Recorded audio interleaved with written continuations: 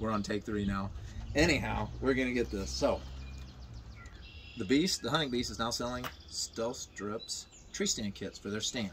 And I'm going to show you what comes in that kit and where they go. And I'll even do a tip at the end on how I do the install. So first, we have 4 pieces, 1 7/8 by 24. Those go around the perimeter of the seat, perimeter of the base.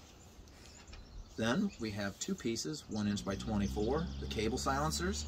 They're just a little long, trimmed to length, peel and wrap them around. Then we have 2 pieces, 2.5 inch by 24. They'll need just a slight trim. You'll have a little bit extra. I did not do my entire post. I've got a couple pieces on the back and such. There's enough to do the entire post. You can do it however you want, but there's enough to do there.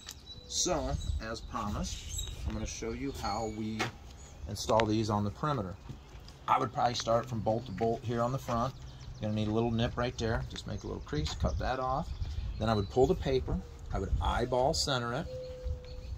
And then I would take your razor knife, and on these cross members, I would nip each side of the cross members, top and bottom.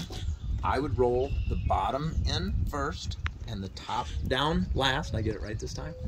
And that's how I would do it. However, if you go the other way, it's not really going to matter. So just thought I'd offer that tip, and that's how I did mine.